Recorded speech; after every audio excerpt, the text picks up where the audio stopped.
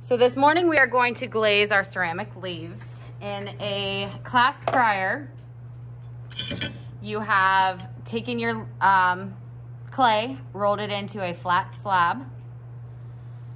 You used a maple leaf stencil to trace around it, cut it out, and with a wood needle tool you put your veins on your leaf. I have taken the clay and fired it in the kiln.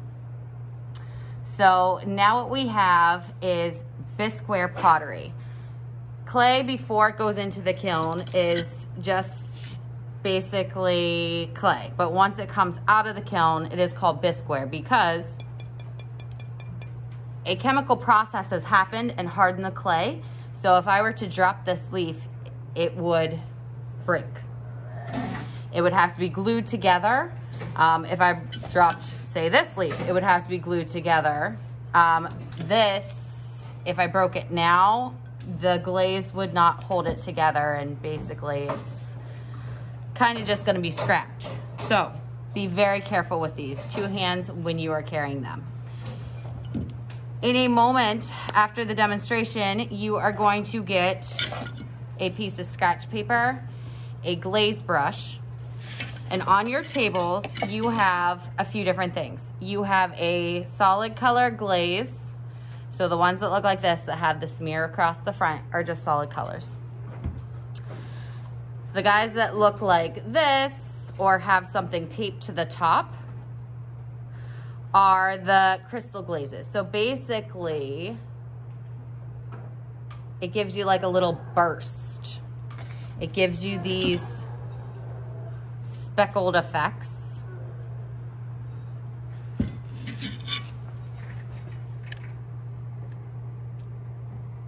Like this. So this one, some of them I rate what glazes are on the back, some of them I do not. This one is pistachio with no color underneath it. This is a solid color. A lot of times you want to put a solid color underneath, and I'm going to show you about that today. This one is a solid color with a speckle over top. This is the Oriental. Okay. This one is a Scarlet with Firecracker. And this one, since I glazed the bottom, does not have the name underneath. But it looks like I may have just used the crystal glaze on it. Okay, so you see the difference between these two. Obviously this has color and this one does not. But do you see how like dry and kind of rough looking this one looks? It's because it doesn't have anything on it. The glaze goes on it and forms almost like a glass-like covering. So what actually happens, you're gonna open these glazes and be like, how in the world does it turn into this? Glaze is like a colored slip, basically, to put it extremely simple for you, that has different chemicals and compounds in it mixed together. And it goes on like a paint, but it is not paint. It's very chalky. So you will paint this on, and your bisqueware will suck up the moisture from it very, very quickly. It'll appear to be very chalky, and then it'll go in the kiln. It'll reach a certain temperature. These are designed to melt at a certain degree. It will melt and almost like hover on top of your bisqueware while it's hot like that. So it's almost like floating. The thing with the crystal glazes is there's like these chunks. Do you see that chunk on the brush there? That is what I call my little kitty litter speckles. It's not kitty litter. I just call it that because that's what it reminds me of. But those little chunks are like little mini firecrackers that burst and pop when it is being fired, when it reaches a certain temperature. So that's how you get these speckles. Those are from those little chunky kitty litter specks, okay? Then as the glaze cools, it sticks to your bisqueware and anything else it is touching. So we're gonna talk about properly cleaning the bottoms of these so that they don't get stuck to the kiln shelf. Because if it cools on your bisqueware and the kiln shelf that it's touching, this is gonna get stuck to the kiln shelf, and I'm gonna have to take a chisel and a hammer and chip it off of the kiln shelf. The kiln shelves are about yay thick. Your leaf is maybe a 1/4 inch thick. Guess which one's gonna make it out after the chisel? The kiln shelf, not your leaf. This will get broken, okay? I've only had to do that a handful of times, but it's not real fun. So I'm gonna pull some of these out of the way.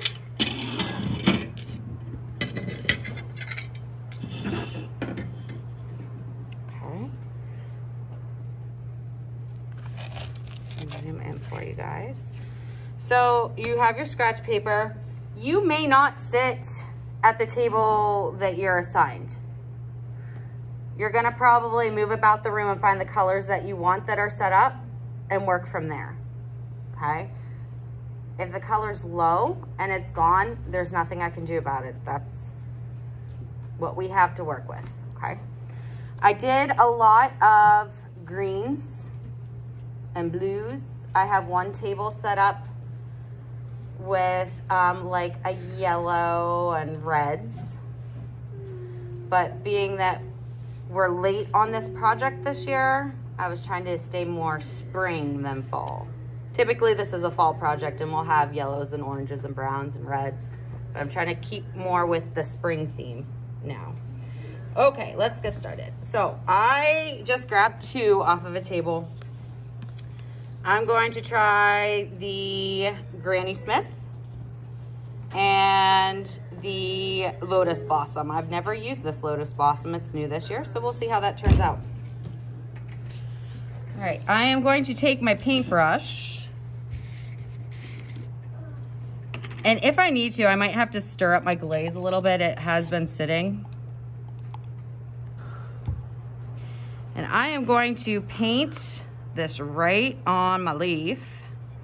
I'm going to paint the top, making sure that I'm getting in all these little nooks and crannies here. And paint the top and the sides of my leaf. Not the bottom, but definitely the sides. There is nothing worse than having a beautiful glass finish on the top of your leaf and then the sides be all rough and jagged. They would look just like this with no color. You don't want that. Now, being that we're using a red clay, it kind of looks terracotta colored, a little brown. You might get some of that color through,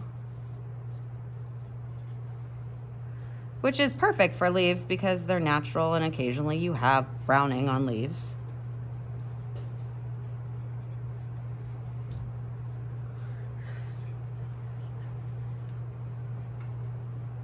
You're going to want to have 2 coats of this, 2 nice, even, solid coats.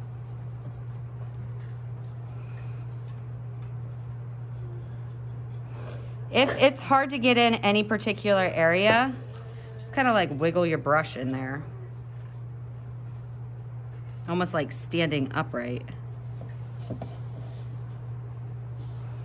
Try as best you can not to get glaze on the bottom of your leaf because you're going to have to take it off anyway.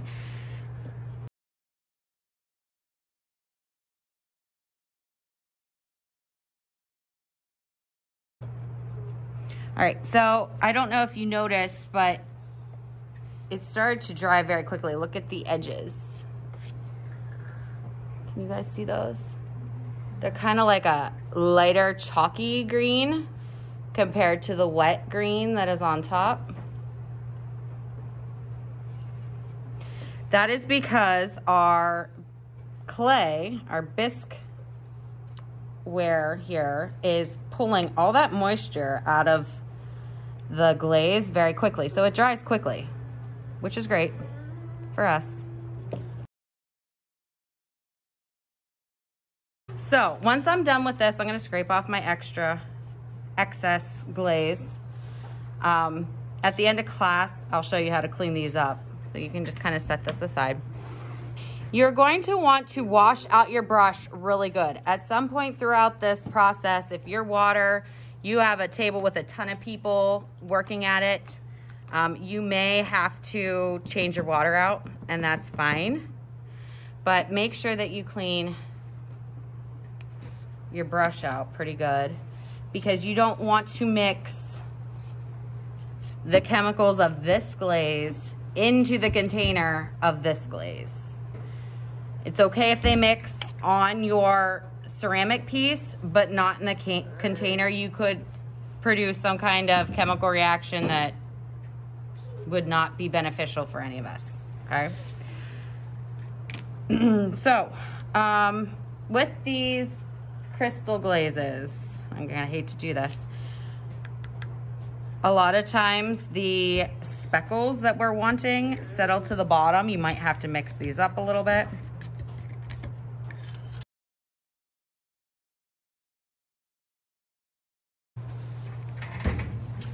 So I'm gonna go ahead and take this.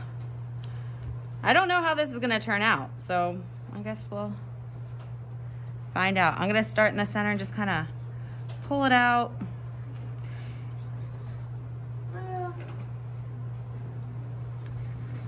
Kind of natural with it. Maybe this side gets a little bit of it. Maybe some of the granny peeks through. This one doesn't have to be so perfect. I kind of think it looks more natural if you let some of the undercolor, which is in this case the Granny Smith, shine through. And I kind of like that. Okay, perfect.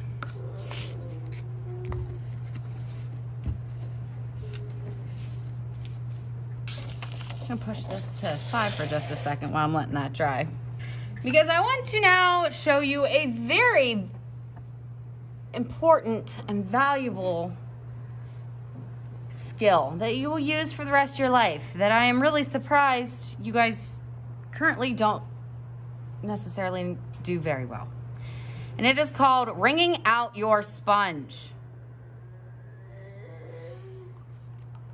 A dripping, and it's really hard for me to show you with the camera, but a dripping sponge is good for no one. If it's dripping water out, that's no good.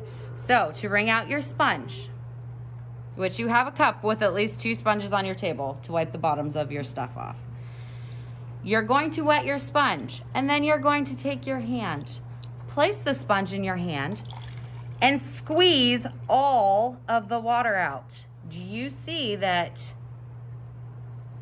you cannot see my sponge?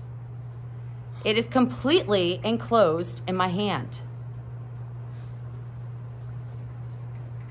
And then I open it, and there it is. Your sponge is not wet now. It's not dripping wet. I mean, it is wet, but it's more like a damp, moist, okay? Which is what you want. You don't want dripping, soaking wet. What's gonna happen if your sponge is dripping, soaking wet, and you try to clean off the back of your leaf, the water is going to run underneath and wash off the glaze and all the work that you just did. Okay, so I've wrung out a sponge. I'm going to carefully flip my leaf. And do you see all these little blobs, and do you see how it's coming off the edge? Yeah. We want to get that off of there. So these, you might say, oh, that's not that big of a deal. Try to get it off. And I just rub in like a out direction, like from center out. Rotating what part of my sponge I'm using. Like green, green, green. I'm rotating. Now I'm going to use this part. Okay. If my sponge gets too dirty, put it in the cup. Squeeze it a couple times. Lift it out of the cup. Completely squeeze the water out.